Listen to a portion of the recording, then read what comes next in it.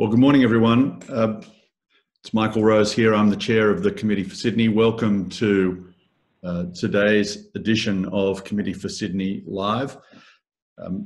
Thank you for joining us. Can I begin by acknowledging country? We're all joining this meeting from various places around Sydney and further away.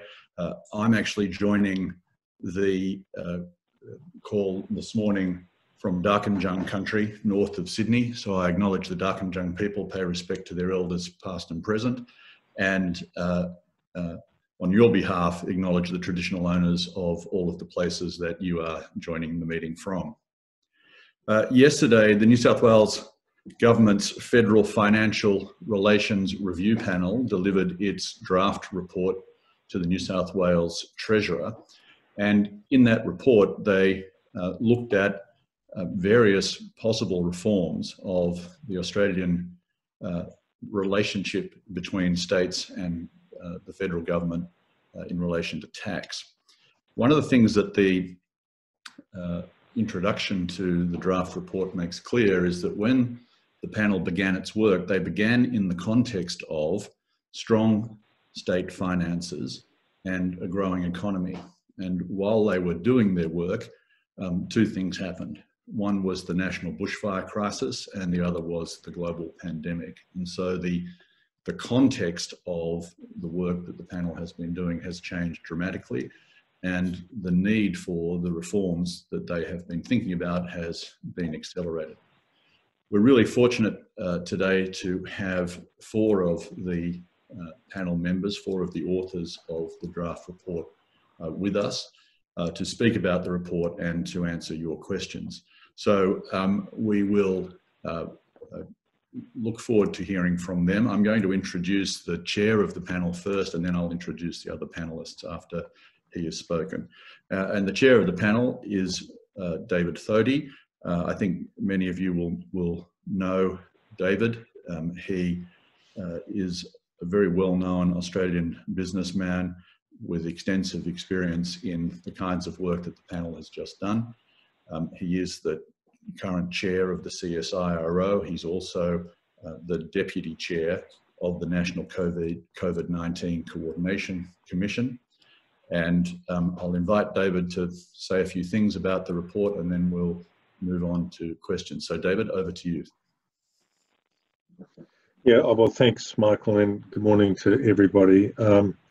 Thank you for the opportunity, and I'd just like to pay my respects to the traditional owners of the land which we're meeting here in Canberra, and pay my respects to their elders past and present. Well, as Michael said, I'm pleased to be here, and I've got Twomey here, who has been on the panel, Bill English sort of, piping in from New Zealand, and also John Freebairn, who's coming in from Victoria, and he is safe, I'm glad to say, and managing the COVID outbreak there well. So as Michael said, when we were asked to do this in June last year, it was a very different situation. We were looking at, fiscal gaps out maybe, 10 years away, but the New South Wales economy was very strong, as was the Australian economy. So we really started this review as looking at, the foundations of the Federation and just how the financial relations work.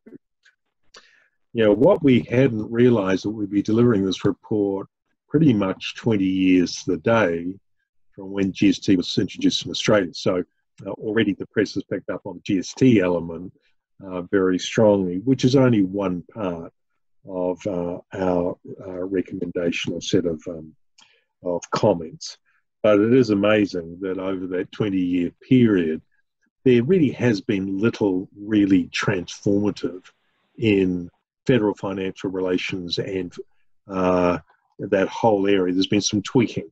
I mean, the biggest change has really been the National Cabinet that was set up in terms of federal relations with the states, during the pandemic. So quite interesting when you start to reflect on how much change has really taken place.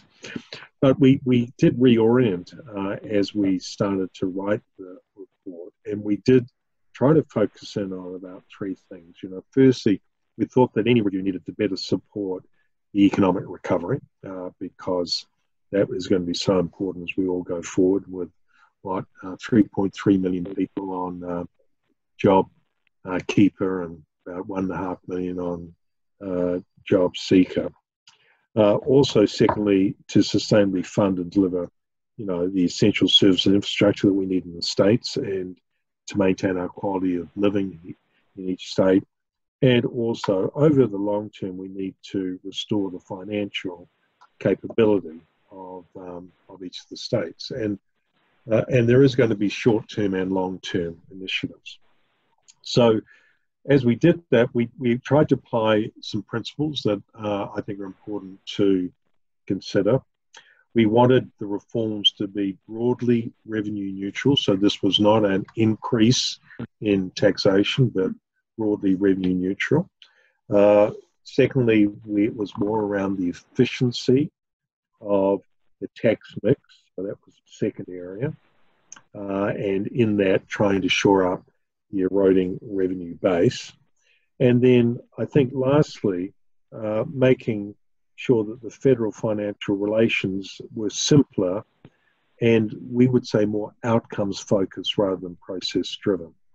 I'll refer to that a little bit later on, just in terms of some of the partnership agreements, and some of you will be familiar with some of the agreements between the Commonwealth and states have got quite voluminous and very small.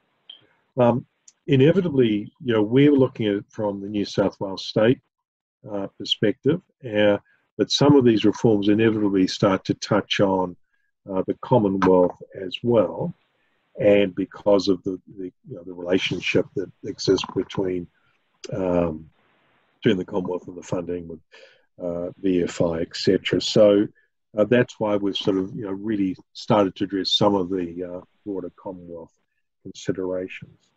But I do want to say, and we said this at the National Press Club, tax reform is inherently difficult. Nobody really likes talking around taxation. It takes real leadership to be willing to put it on the table, because immediately the community sees what they will lose rather than what they're going to gain. And I think that it's very important to be able to put it in the wider context of what's in the best interest of the nation. And what I was really encouraged by the general conversation yesterday, and to many of the media reports, it has been within that context. Now, any individual tax reform needs to be considered on its own merits, but you do need to look at the wider interplay between all the different tax elements. And so we would call this more a blueprint. And I don't mean, while you might be able to do some tax reform on an individual area, there will be implications that it will touch other bits and pieces. So let me just briefly run through, and I won't spend a lot of time on this, but just the general areas of reform we've touched on. You'll be glad there's only 15 recommendations, but they're very big recommendations, let me quickly say that we didn't go to 60 or 70 as some reports do. Firstly, just on federation reform, and Anne is eminently capable to expand on this, but we did really applaud the creation of the National Federation Reform Council and the National Cabinet. We do think this is a great step forward, and we hope that it will continue. We think that COAG needed a bit of a revamp, and I think both the state premiers and chief ministers and the Prime Minister have found it a very effective group, and I've seen it working for the National Commission. It's been quite encouraging to see the level of cooperation. But I would say that in a crisis, there's a common purpose, and therefore that brings people together. We need to keep that purpose, strong. The principles of federation that Anne can talk to is more one of equals, coming together for the good of the country. And I think if that could continue, I think that would be a great step forward.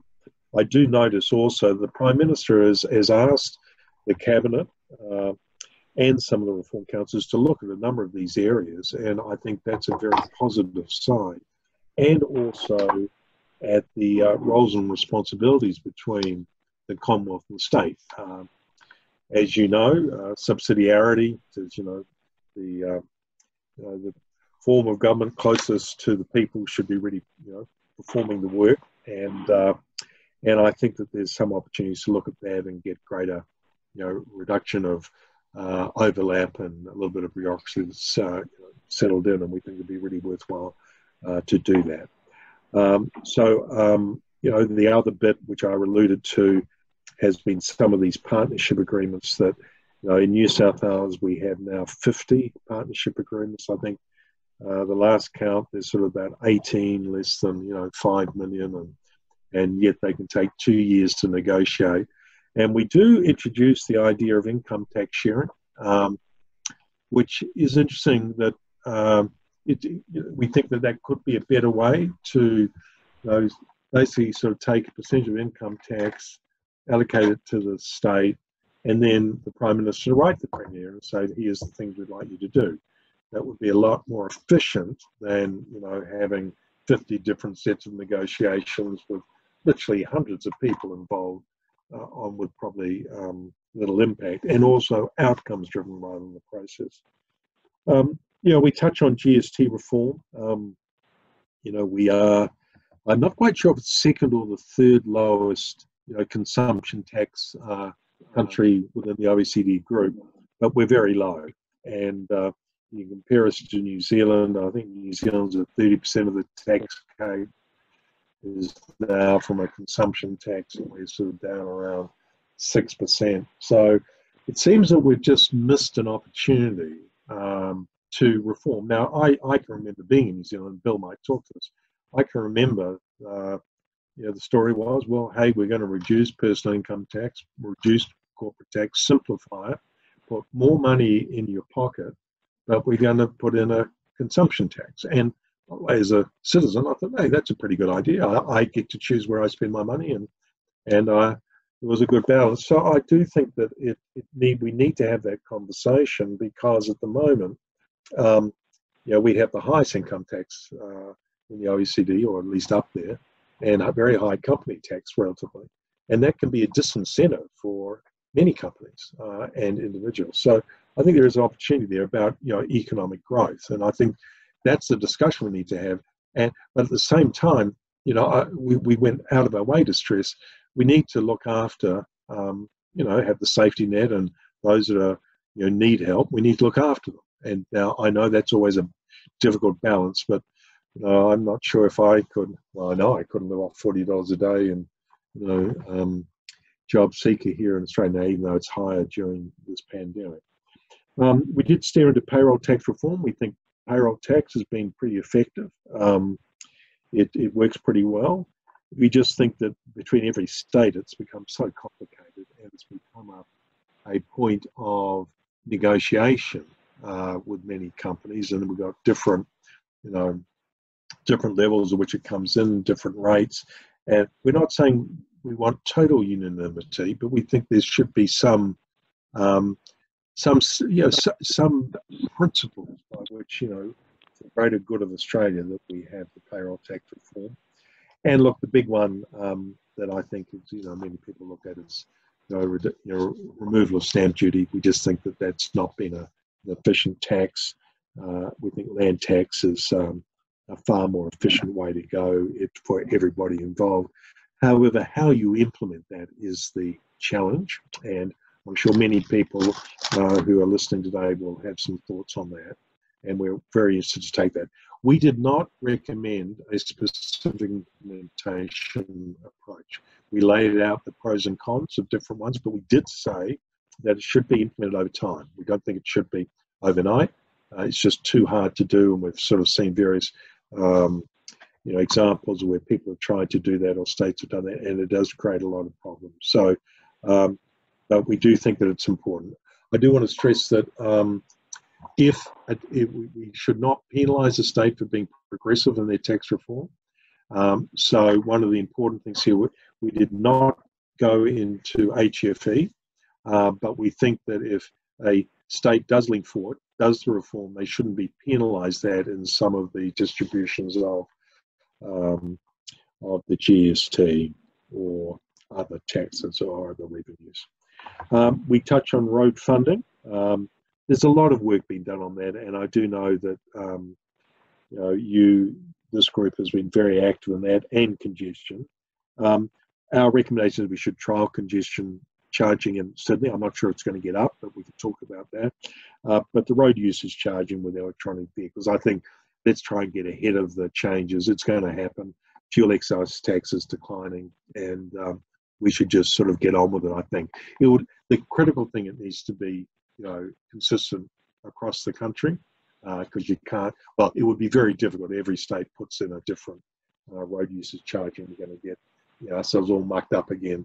I was just talking to my son this morning, who sold his car to someone in Queensland. He said it's taken about 3 months just to get the paperwork sort of processed, because the system is just so unlinked, which for the sake of some arbitrary border, it doesn't seem right for a country like ours.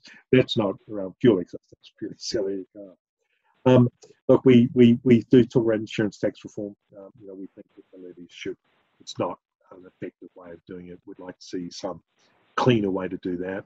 I know New South Wales has considered that before and then had to step back from it, but we'd encourage them to move forward on that and find some way to, a fairer way of funding emergency services and the people who really do. And as you know, the insurance levels of New South Welsh citizens is lower than any other state, and so there's been this sort of artificial pressure down on people taking out house and land insurance. So that was sort of really what we went through. I do want to stress it is a draft. We're open to commentary, and that's why we're running these sessions, and we really appreciate the Committee for Sydney sort of stepping in and running and helping us get the message out.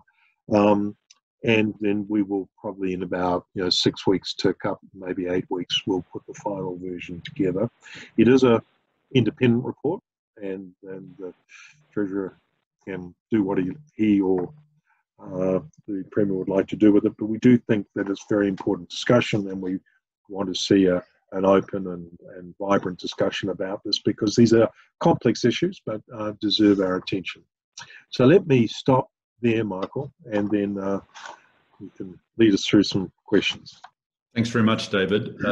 Appreciate those comments. So what I'll do now, ladies and gentlemen, is I'll introduce our other panelists, and while I'm doing that, perhaps you can start getting your questions ready and type them in, and then I can pass them on to our panelists. So our other panelists this morning are Professor Anne Twomey, who's the Professor of Constitutional Law and the Director of the Constitutional Reform Unit at the University of Sydney. Good morning, Anne. Morning. Also joining us, Professor John Freebairn, who is the holder of the Ritchie Chair of Economics at the University of Melbourne. And he is an applied microeconomist and economic policy analyst with a long interest in taxation reform and public finance. Good morning, John. And, good morning. And also joining us this morning, and I think joining us from New Zealand, if I'm right, Bill, welcome, is Bill English, the former Prime Minister of New Zealand. And before he was the Prime Minister, he was the Deputy Prime Minister and the Minister for Finance, had a long career, I think 28 years in the Parliament of New Zealand, retiring in 2018. So Bill, thank you very much for joining us this morning. I'm sure we will have a lot of questions from our audience, but let me get started with some that touch on the various areas of the recommendations. And congratulations to all of you for a report that holds itself to 15 recommendations. It's actually, not only do you have 15 recommendations, you then group them in ways which allow people to really engage with them quickly. So thank you for that. And the first 4 recommendations are grouped under a heading which speaks about the evolution of federation in Australia, and contains what I think is a very mild rebuke that the COAG process has been characterised more by conflict than by collaboration. And as David mentioned, we've now seen a new spirit of collaboration arise in relation to the COVID-19 crisis. Do you expect to see that continue? And perhaps more significantly, do you think that the new National Cabinet process can drive the necessary cultural change within state bureaucracies? It's one thing, I think, to get premiers making nice in front of the cameras. Can you integrate state bureaucracies at the next level down? Indeed, and that's the really hard question. We know previously, remember the Kevin Rudd reforms, from 2007, 2008, where he did all the stuff about stopping the blame game, but effectively all those things came back again. So they cut down the number of, different agreements with the states to, a small number, and it was all supposed to be based on outcomes and not process. And then the bureaucracy just took it back to large numbers of agreements, small amounts negotiated over long periods of time, wasting a lot of resources. So it's very, very, very hard to get cultural change, even if you get change from the top. I think what is useful is that in some ways the pandemic has been quite helpful in this regard, because it's shown people a number of things. It's shown that if you've got a common aim, you can work effectively together. So that's a good thing. It's also shown, I think, to our political leaders that you can actually get more, your standing can be raised through your cooperation with others. So it's not about cutting down other people. It's about you can actually be lifted up to the extent that you cooperate and achieve things together. And I think that's a really important political lesson. Up until now, we've had, adversarial relationships between premiers and the Prime Minister and political parties and all the rest of it. But this has been a really good exercise in showing that cooperation can actually achieve greater support from the community and greater popularity. So that's been very helpful. So those processes might help push down into the bureaucracy and say, actually, we need to change the way that we do things so that we do achieve things more cooperatively. Third factor that's really important is the crisis factor. As David said before, when we started this all off, we thought that we had plenty of time to deal with these processes in the future, and now we've discovered we're right in the middle of a crisis. So that's enough to put pressure on all the states to want to obtain some kind of reform and to know that we can only really do this cooperatively. So that also might push through some change. In terms of the National Cabinet itself, one of the interesting developments is by meeting virtually. And again, that was a consequence of a pandemic, an unpredictable thing.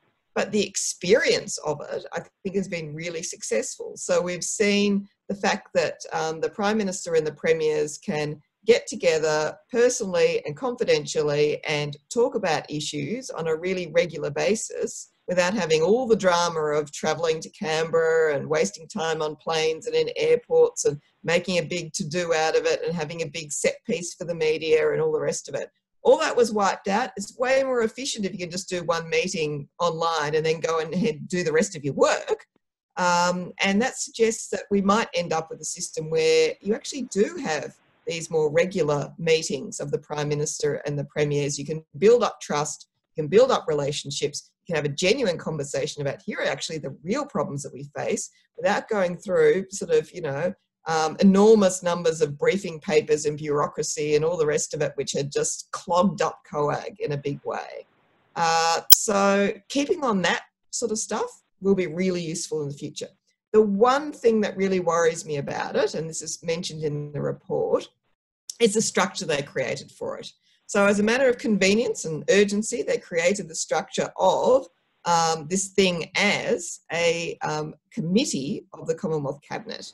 And it's a committee that, according to the Cabinet Handbook, has a membership of one. The Prime Minister is the only permanent member. The Prime Minister gets to control who all the members are. The Prime Minister gets to control when meetings are held, what's on the agenda, and according to the Cabinet Handbook, the Commonwealth Cabinet can overturn any decisions of this body. Look, that's just not acceptable. It's not the way an intergovernmental body should be working. it should be a body of equals, because that's been the success of National Cabinet so far, is that people have been treated with respect as equals. We did see the Prime Minister say those things like, well, when it comes to schools, you actually should pay attention to what the Premier of your state says. You know, the fact that there was recognition that states actually had a legitimate role in all of this was really important. So it doesn't make sense to put it in a structure which is completely controlled by the Commonwealth Prime Minister and no one else. So that needs structural change. And, you know, that is a process that they can look through. Now, I can understand why they did that in an emergency as a one-off thing. But if we're going to keep this thing, we need it to be a council of equals that is an intergovernmental body which has its own independent secretariat where all the states can participate in terms of what's on the agenda, what you're going to be speaking about, how often you're speaking, when your meetings are, all those sorts of things, because they are equals. They are all leaders of jurisdictions that participate in this body. And if you have that level of respect and cooperation, then you might actually achieve something. So, you know, fingers crossed. Thanks, Anne. A couple of questions that we have are focused on issues of fairness and social equity in the expansion of the GST, which is something you touched on, David, in your remarks, and something which has been picked up a little in the media today. The risk that expanding the reliance on GST and the rate of GST may have a disproportionate impact on lower income earners who spend more of their income on consumer items. John, I was wanting to just ask you about that. The draft report talks of ensuring that there's compensation or you know, relevant adjustments made to address that risk. What actually can be done to address that risk for people who are on welfare or who are sitting below the minimum tax thresholds in Australia? Are there complexities there that will really need a lot of attention? It's very important and it's quite complex. But the truth of the matter is we learned a lot of doing that when we brought in the GST in 2000. And so what you can estimate is how much a broader GST or a higher rate pushes up the cost of living. And so for people on welfare payments, you can build in a one-off increase in New Start, the age pension, disability pension, and so on. So they can be adequately compensated. People who have got low income that's below the threshold between the 0 and 20,000 and who are not on welfare payments, they're very hard to look after. One has to, I think, argue that many of those people are in transition. Yes, they'll lose for a while, but they'll get out of it. And then the people who are higher up, you know, say earning 30, 40,000 a year, you can, as part of the package, reduce the income tax rate so that they're spending a little bit more via the GST, but they've got a little bit more in disposable income. So that's the way it's been done in the past, the way it's been done in other countries, and that's the way we would think about doing this model down the track. Thanks, John. Bill, are there any lessons for us from New Zealand in relation to this, and you know, in terms of how you get the GST to work harder while still ensuring that it drives equitable outcomes across the community? I think you're still on mute, Bill. John has covered the core arguments. A couple that I'd add. One is that you don't necessarily expect everyone to buy into this argument, but the whole point of doing a change in your tax mix is the dynamic effects. And that is that you're going to reduce the cost of taxation in your community and get more jobs and growth. And that's going to be at a premium over the next few years in Australia.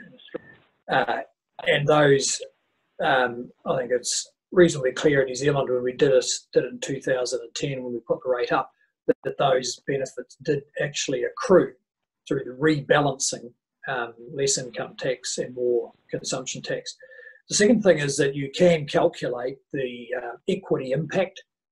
This is an obvious argument, and I think unless or until you have a pretty good look at the equity impact, people are going to believe that it is inequitable.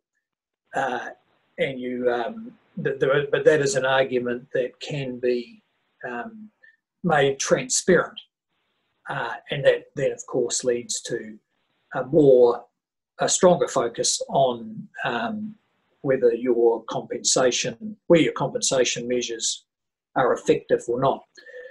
The third point I make is that the group who are in this the tax-free zone in Australia, remember, if they're eligible, if they're part of the workforce or potentially part of the workforce, then they're in the benefit system, they're in the welfare system, and you can compensate them directly.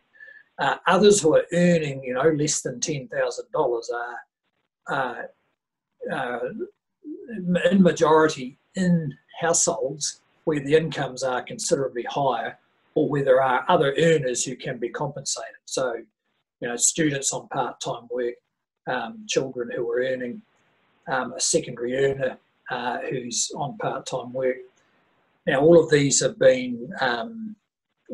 been mixed up by the unemployment hit, which has been big in Australia, much bigger than the official figures.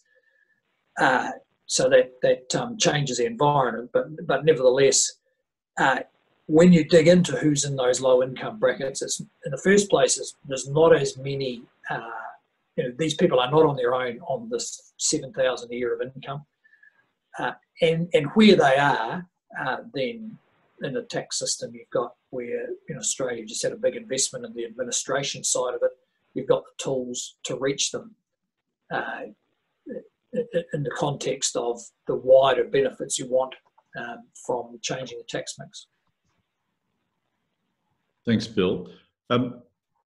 David, one of the points that the draft report makes, and which you made in your opening remarks, was that you want to be careful not to penalise states for attempting progressive reforms, which is something that the Treasurer has said a number of times when he's been speaking with our members. And I suppose he thinks about it in two ways. He thinks about the what he would describe, I think, as the inequities of the current system, where states that take on not only financial reforms but deep structural reforms come out less well in the allocation of the GSC funds. Your comments really go to not penalising the financial reforms, but how important is it to link those two, both the financial reforms and deeper structural reforms around industrial policy and economic policy and even land use policy in the states? Well, I mean, I think they're all related, as you point out, Michael. I mean, I think firstly I'd say I think everyone signs up to the bigger principles of the federation, which is, it's the distribution of having good education, good health in all states, and therefore, and all states are not equal, and there is a responsibility of the larger states to shoulder more of the burden. So I think that's important, and that's an important principle that we should keep. That's part of the federation. I think that inevitably with the deeper structural reform, hopefully that does play out in a stronger economy, therefore stronger taxes, and or stronger revenues, and therefore stronger taxes, and therefore if a state does particularly well in that area, then they will contribute greater in many different ways. I think also we don't want to stifle competition between states, and Anne can talk to this. I mean, that's part of the federation, and that that rub of different states doing things differently. There should be good sharing and therefore an encouragement to deliver, you know, better healthcare at a lower cost, being innovative, you know, driving change, etc. There are sometimes intended or perverse, you know, sometimes of a state doing that, you know, in terms of them being penalised. And I think there's many different ways you can look at it, but I think we've got to have some awareness of that as that happens, and then make sure that, you know, that structural reform isn't penalised. And I mean, healthcare is a classic one where, you know, we're so much driven by, you know, this intervention healthcare in hospitals, and yet we're not looking at total well-being, and therefore, you know, you get socially disadvantaged who have greater health problems, and then that flows through into great intervention in the health system. And so we need to be able to find ways that we look at the total picture for the betterment of, you know, the community and individuals. I don't know, Anne, you may have a comment on that one as well. Yes, one of the things about federalism that people sometimes don't quite get is that you need to work out the areas in which you want competition, because competition actually really helps drive, you know, greater efficiency, greater reform, etc. But you also need to work out the areas in which you need uniformity. The great thing about federalism is that you can have both. You know, you can say, right, here are the certain things we need things to be uniform for the purposes of being able to efficiently run a business where, you know, these certain sorts of things need to be the same so you can have your business operate over the whole country and deal with these things on an equal level. You also need to understand that in some circumstances, competition between states is unhealthy. So, for example, you know, with payroll tax is an example. You can end up with a race to the bottom where everybody ends up disadvantaged in terms of just not being able to have the level of taxes needed to support them because they're all keep competing with each other. And that's just stupid, right? But then there are other areas where you really do need the competition. You need the people to make the reforms in the hospitals to make it more efficient. And one state needs to be able to say, well, hang on a minute, that state over there is doing better than us. Why are they doing better? And can we do what they do? And then maybe improve upon that. And so when I was a public servant, we used to get this stuff all the time. The Premier would say, well, you know, why is Victoria doing better in terms of, you know, workers' compensation and their premiums are lower or whatever it is? Find out what they're doing, at least do that, and then see if you can improve upon it. And that's this ratcheting up process, which is the great thing about federalism. The key thing in all of this is whenever you talk about competition and federalism, everyone will give you the bad example of where you shouldn't have competition. But what I say about federalism is the important thing is to discern what are the things where competition is really helpful and good, and what are the sorts of things where you need uniformity or at least a level of cooperation. Right? And if you can do that and get that right, you've got a brilliant system of government. Well, just on that point, that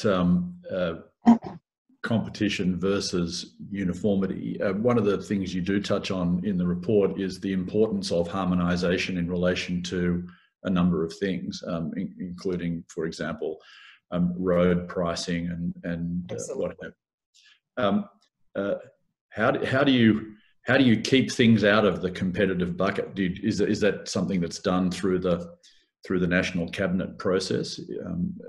Yeah, I think it should be. I mean, everybody remembers the ridiculous rail gauge problem from when, you know, we started with railways and each state decided to make their tracks different so your train couldn't go from one state to another, okay? Everyone recognises that's really, really stupid, okay? And so we're going to keep that in mind when we do these sorts of things. So, yeah, if you are having a system for taxing people according to how far they travel on roads, we know cars are going to move over state borders. It would be completely bonkers to have different systems in different states. So you need some kind of a ministerial council under, you know, the aegis of the National Cabinet or whatever it's going to be called. You need these councils underneath that deal with road systems or whatever to make sure that you're all using the same kinds of basic principles to measure distance and how you do it, or the same sorts of technology, or that it can be compatible. All that stuff is sort of screamingly obvious in terms of what you need to do in relation to things where you do cross borders and you don't want to add in a whole lot of inefficiencies. So yes, definitely that sort of thing needs to be looked at. John, back to you if I can. A lot of our members have a very particular interest in transport and mobility, and therefore real interest in some of the recommendations in relation to road funding and electric vehicles.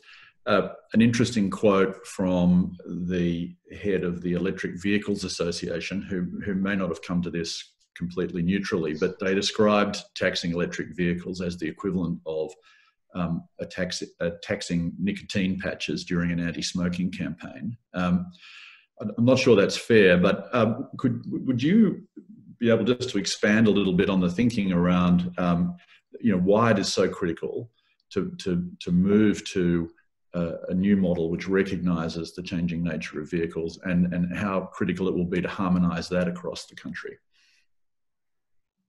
Yes, well, what we have at the moment is a very ad hoc set of taxes on the use of motor vehicles.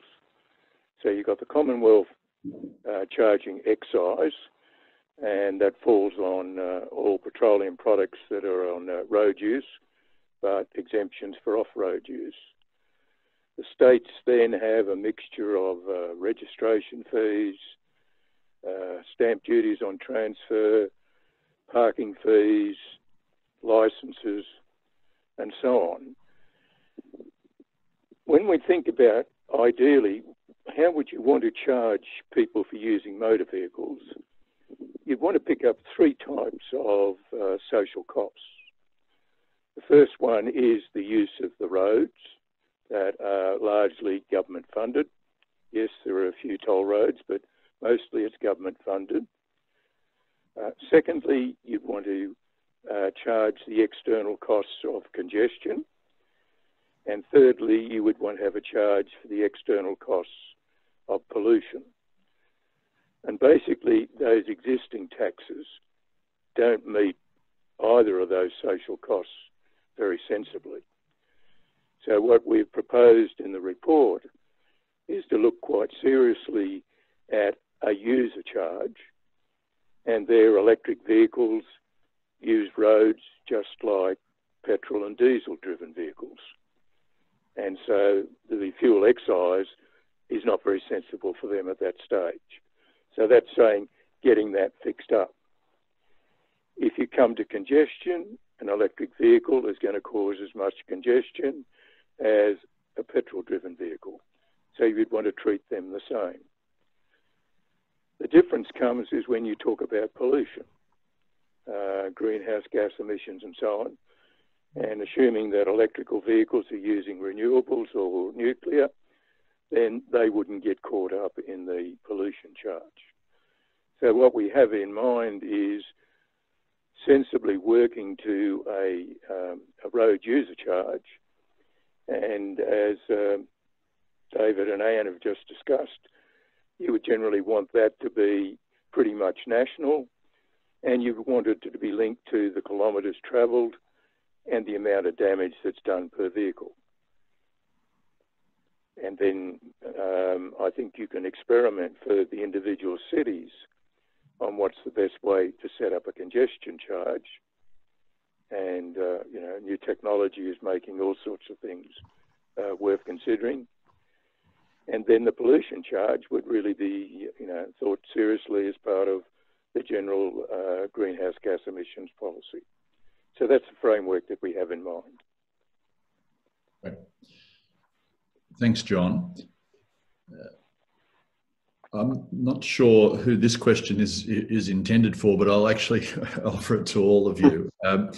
It's a question that goes to the Alain Dupré principles, which are set out in the report, the 10 principles for the assignment of roles and responsibilities, which is a great thing. I think the Committee for Sydney might actually go around and start pinning these up on every government office that we visit. But one of those principles talks about allowing for pilots and asymmetric arrangements. So this idea that you should maybe get started on a few things in a few different places and see how they work. Has the committee turned its attention to any things that might be piloted? If you had any discussions with government around things that it's particularly interested in taking a look at and might get started with, even though the conversation is still taking place? Maybe David, I'll start with you on that. Well, I think the income tax sharing was one of them, and New South Wales, well, we were recommending New South Wales put their hand up for that, but there needs to be a lot of work done on that. Look, the trialling of congestion we set for Sydney. Now, there's a lot of considerations in that, but we encourage them to think about that. I think that were the two main, ones that we referred to. But there is opportunities, obviously, with land tax. I mean, there's different implementation approaches to land tax. We've seen ACT, who are now going to an election and probably reviewing exactly how they implemented it. But I think that that's what we need to work through, and Victoria may do it slightly differently. We're not asking for total uniformity anyway with that, but I think that's, as Anne was saying, that's the beauty of the Federation. There'll be slightly different implementations, but in some areas.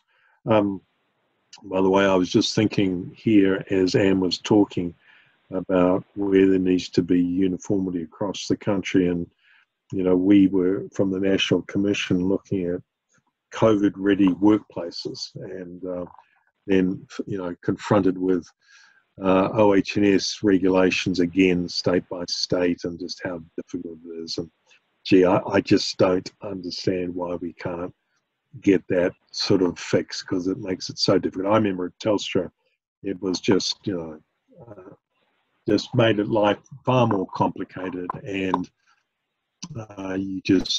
so in the end, you just go to the highest level and make sure you're covered off everything. But I do think that they are the sorts of things that we can become more effective and efficient as a nation.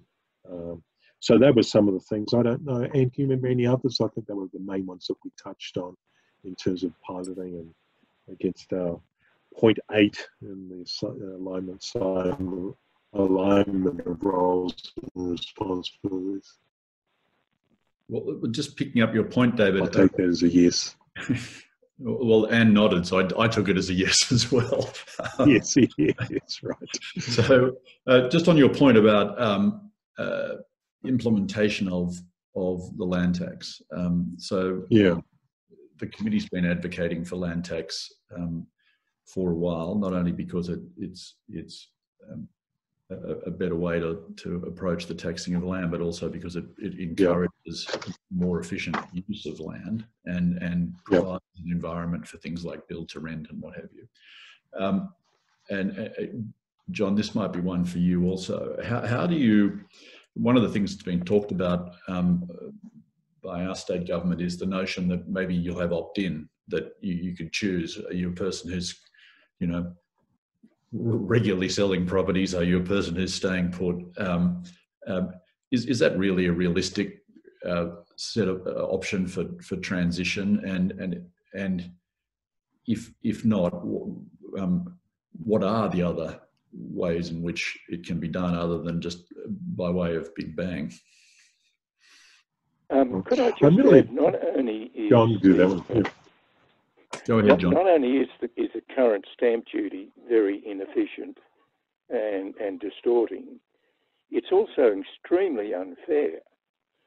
So somebody who sits in their own home for 50 years may not ever have paid stamp duty or only paid it once. Whereas somebody who changes their property every, say, 10 years will have paid stamp duty 5 or 6 times over their life. And yet both those families are enjoying government-provided health, education, infrastructure, and so on. And so this has got to be a very important part of the fairness debate, is having an annual land tax where, regardless of whether you buy and sell your house every decade or stop in it forever, you make the same contribution to government's health and education. To turn to your question of the transition issue, the problem we're trying to get over is somebody who just bought a property last year or a year ago would have paid stamp duty, and then we're saying to them, you're also going to have to pay this new land tax. So one of the transition issues we want to get over is to reduce that so-called double taxation story. And in my view, there are two credible ways of doing that. One is to do what the ACT has done, and that is to gradually reduce the stamp duty rate and steadily increase the new annual land tax rate. And so that's roughly revenue neutral and, slowly gets us onto the more efficient system. An alternative strategy is to give people credit for having paid stamp duty at recent times. So you might give people who paid stamp duty the last year a 50% credit against the new land tax. If they bought it 3 years ago, you give them a 20 or a 30%. And if they bought it more than 5 years ago, you don't give them any credit. Now that has the advantage that you get straight on to the efficiency incentives and payoffs, but you do have a shortage of revenue over that transition period. Now people have suggested the way you can overcome that is you have a slightly revenue positive reform package down the track, and the state can borrow over that 3 to 5 transition period and break even. I worry about the voluntary opt-in, opt-out one for the following reasons. You're going to wait for a heck of a long time to catch up on the revenue, and it's still going to be inequitable. People are going to make choices to stop with stamp duty if they think they're going to be in the property for a very, very long time. And that's just not getting the efficiency story right. So I think the really serious transition options are either the ACT type model or giving some credit for recently paid stamp duty. The other important part of the transition story is to look after the so-called people with liquidity problems. People who often say asset rich and income poor, or as we've now experienced with the pandemic, people who are unexpectedly thrown into unemployment or have bad health. I think we've suggested that as people can defer their rates, you might be able to have the option to defer the payment of the new land tax, but that would be carried forward at the government borrowing rate so that it's roughly revenue neutral for the government and equitable for people who pay on time versus those who are liquidity constrained and drag it out to a more convenient time. Thanks, John. David, did you have, I'm just watching you, did you have more you wanted to say about that? No, I think John answered it very well. No, it's. I mean, there's obviously a number of cons to that approach, but there's some positives in terms of just introducing it into the community. So I think that's what government are going to have to work through. Yeah. One of the points you make in relation to payroll tax in that section of your report, there's a headline, exemptions make relatively efficient taxes less efficient. And that's something that applies not only to payroll tax, obviously, but to all of the things you've addressed in your report. To what extent will you be urging on government that this notion that, the whole point here is to move towards clearer, less complex, more efficient, and there really needs to, as much as possible, to try and avoid, carving out too much right at the front and reintroducing just a new layer of complexity. David? Yeah, well, I mean, very much so. I mean, I think the cleaner and simpler we can make this, the better. So, I mean, as with all this, I mean, I think Bill might be able to talk about in New Zealand the number of taxes they removed. Even when we introduced GST, we removed a number of, different taxes. And I think the simpler you can get it, the easier it is for everybody, more efficient, more effective, simpler to understand. So, if we have this opportunity to do a bit of redesign, I think that's where we should go. Maybe, Bill, I don't know if you want to comment on that, but New Zealand's got a pretty clean tax system now and has actually avoided introducing too many new ones over the period as well. Is that a fair comment? Yeah, it has got simpler and has stayed remarkably free of change, even though every election there's people promising deductions and exemptions and so on. They never quite stick. I mean, the kind of issues that you're talking about simplicity, the ones that John raised about transitions, you need to see in the context of economic management from here for the next 5 to 10 years. I mean, you're in an economy where real unemployment is already 12 or 13% in Australia. It's going to look like it's going down for a while, but there's going to be a big hard lump of it. And if you think about managing to get, how are you going to manage to get better growth than would normally happen? And if you think the transition issues are a bit complicated, and they are, then you just think, is it worth it for the payoff? And the payoff now looks a lot higher than it would have 6 months ago. The alternative is to say transitional issues around changing our tax mix are too complicated, so we're going to take the biggest single lever a government has and put it to one side. And then we're going to try and create a future for all these people who've lost their jobs and businesses that have been destroyed with the other little levers we've got. And that looks to me to be just a much more difficult management job, trying to, because a lot of people are going to need some sense of hope and direction. So, this is the transition issue, which is the main objection, of course, and to these proposals, and a legitimate one. It's just ones you've got to keep in proportion and back yourself a bit on being able to manage them. The tools for managing those transitions are much better now than they were even 10 years ago when we put GST up, because a lot of the challenges are just purely administrative and transaction cost, and the ability to deal with those, say in your tax administration, is just much cheaper and more effective than it used to be. And often these discussions talk about the transitions in principle. And what you need to do is get a good look at the practicality of the kind of compensation or adjustment mechanisms that you would need. And all I'm saying is that practicality is probably more manageable than people realise. Yeah, I think it's absolutely right. Thanks, Bill.